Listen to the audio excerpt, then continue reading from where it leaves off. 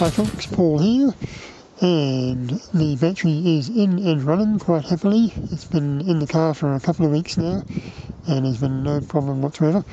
I had a problem when I first put it in, and it was sitting at 13 volts, which I thought was going to be fine, but the car immediately started to, as soon as I turned the car on, it immediately started to try and charge it at the car's maximum current ability, and it turns out that the onboard charger that charges the 12 volt battery can pump out 110 amps, which is way more than the 80 amp BMS I've got installed. So the BMS tripped, which shut the car down, which is not what I wanted. So in order to solve that, I have added in series 3 meters of 12 gauge wire, and that's just enough resistance when added to the internal resistance of the batteries themselves to bring the peak current down to a reasonable level. Initially I started with 10 meters and that resulted in a peak current of like 5 amps.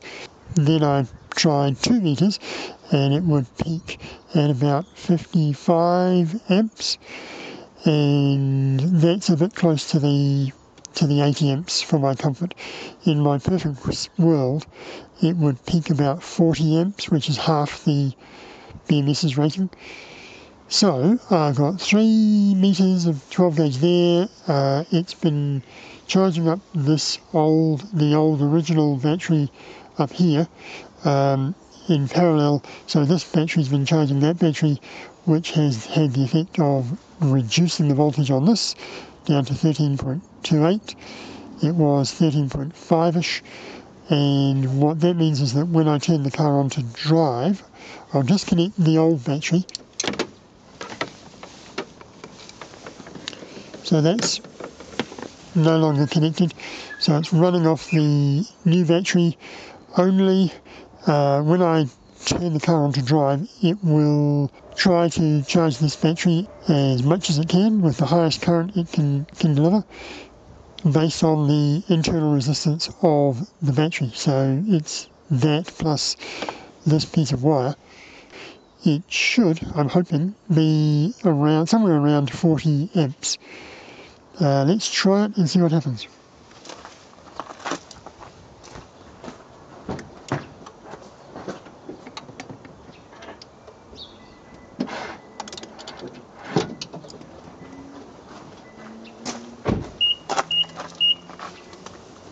$38, $40, $43, $42.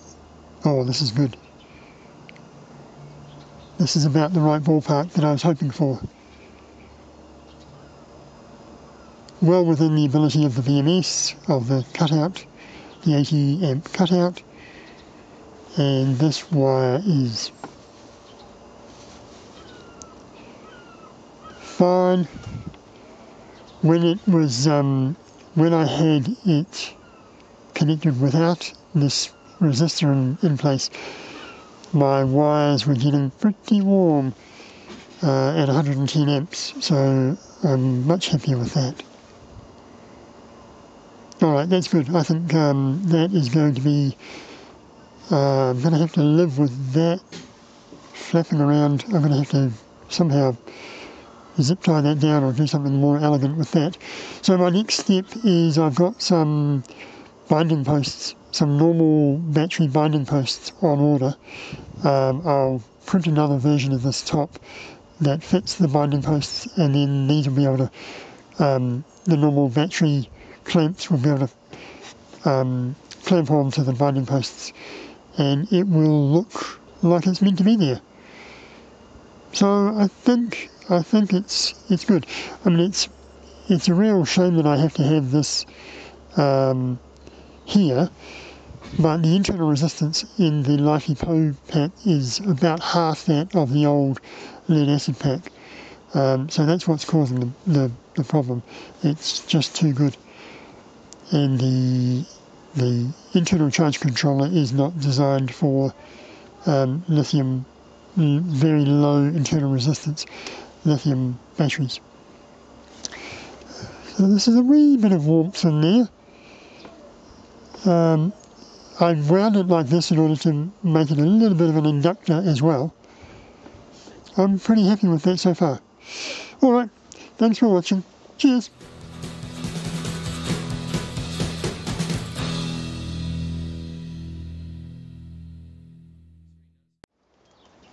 Turn up and across. This comes out. Yay!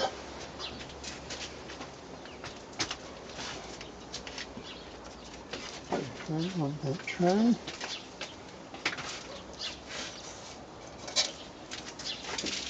Don't want all that mess.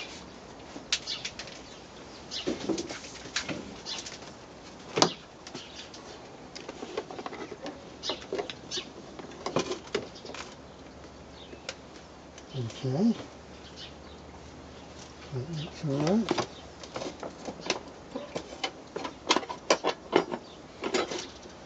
That looks okay.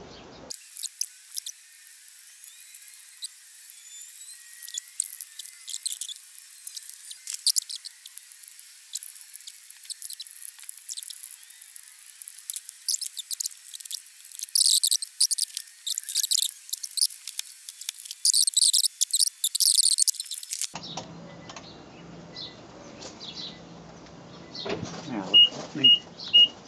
I'm getting 0.14 amps and the voltage is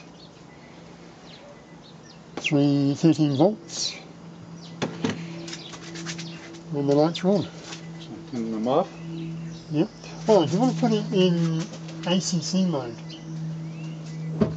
Then the main battery's not doing anything. She's not protected. Oh.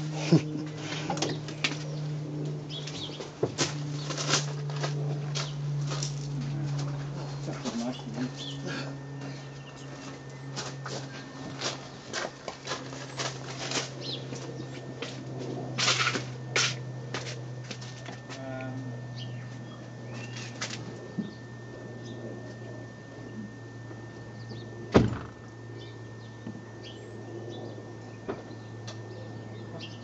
Doesn't look quite right.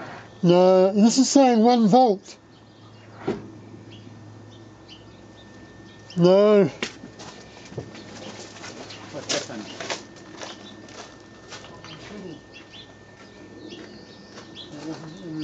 Couldn't take.